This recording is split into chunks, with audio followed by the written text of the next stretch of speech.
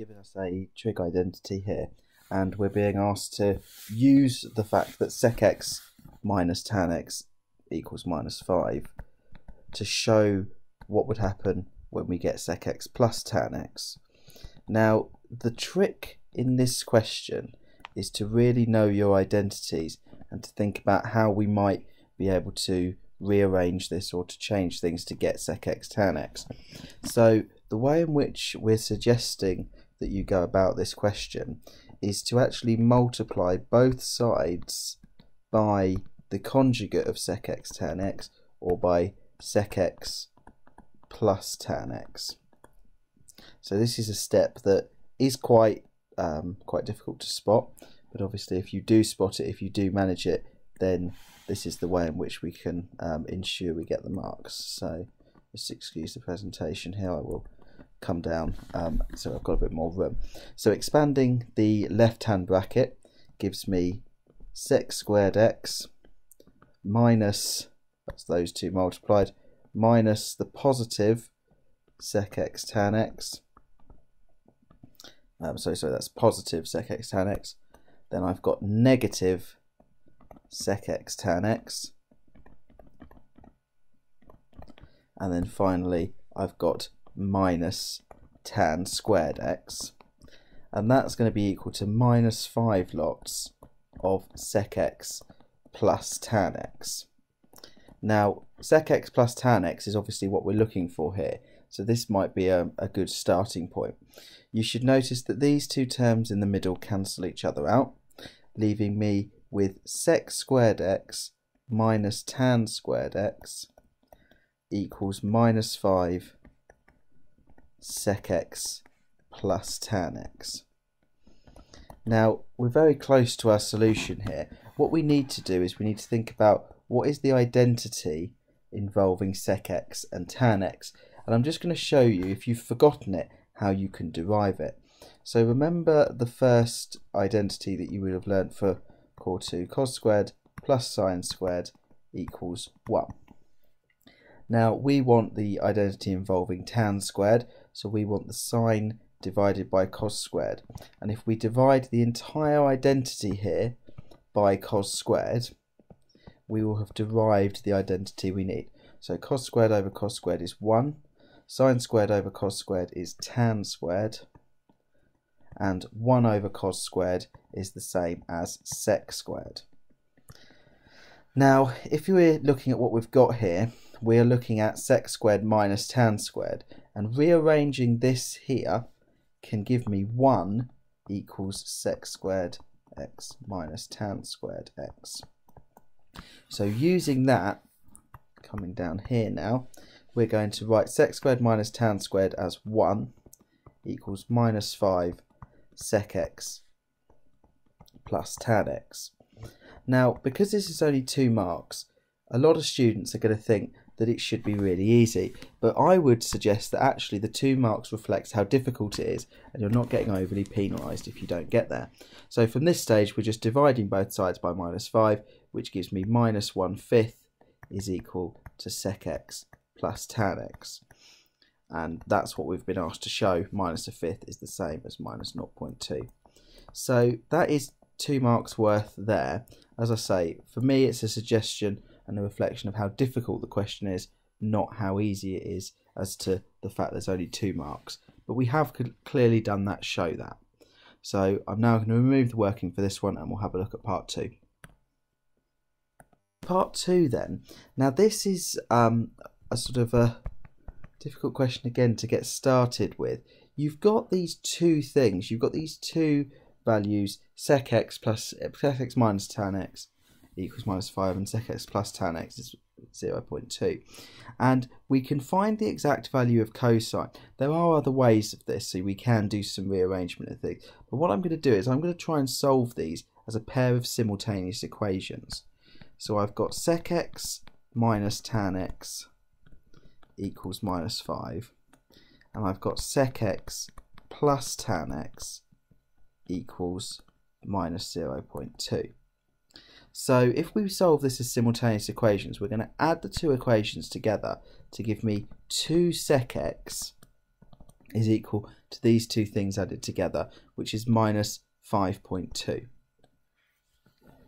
Now if we divide through by sec, if we divide through by 2, I said sec there, divide through by 2, we're going to get sec x is equal to minus 2.6.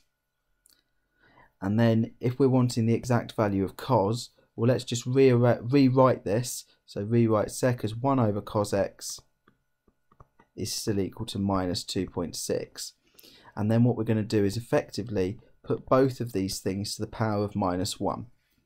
Because what the power of minus 1 will do is it allows us to flip the first fraction to give me cos x, and the second one, which I'll use my calculator to do.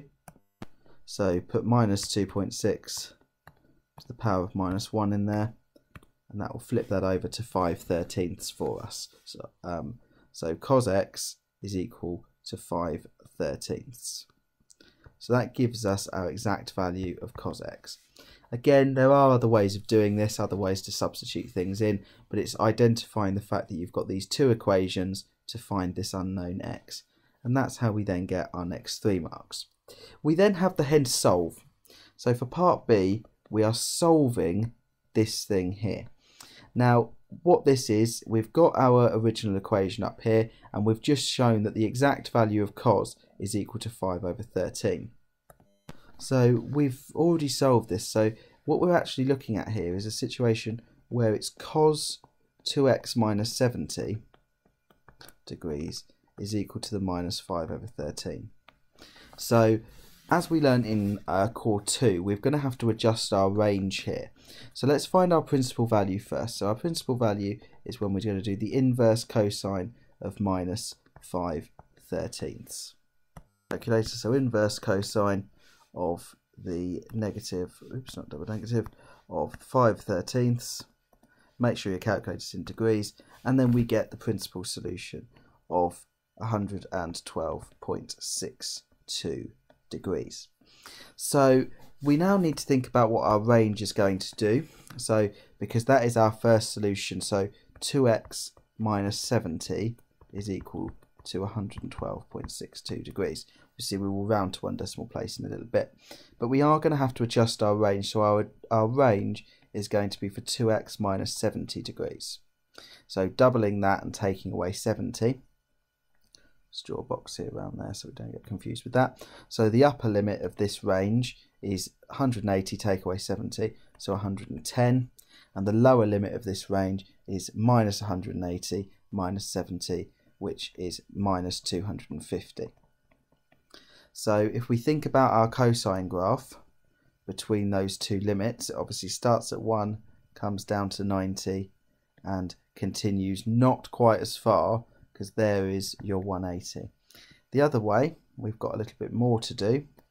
So here is our 90 minus 90, here is our minus 180, and it's not quite as far as minus 270. So our first solution is just after 90, here at 112.62.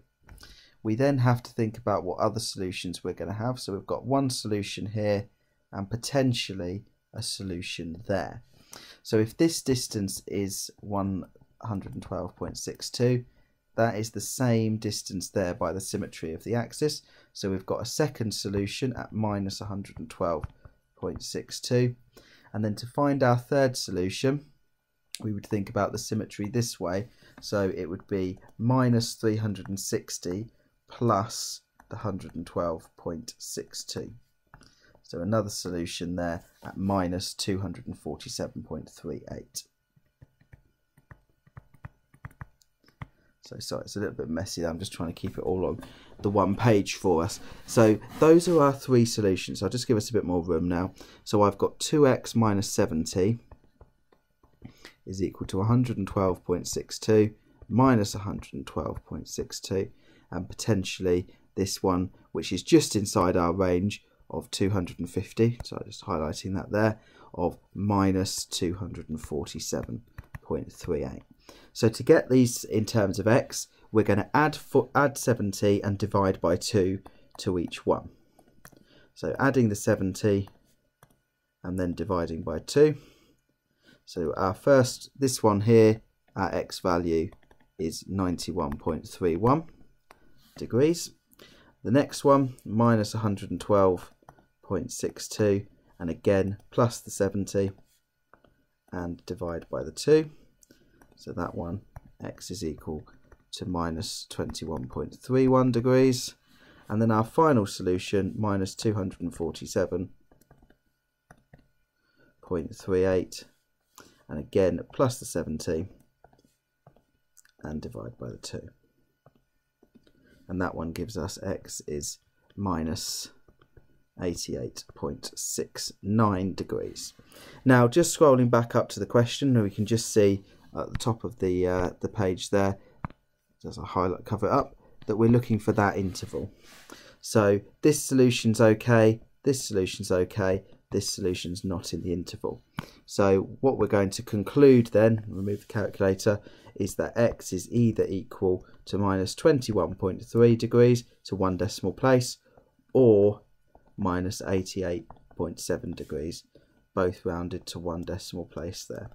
And that's the final solution to part B of that problem.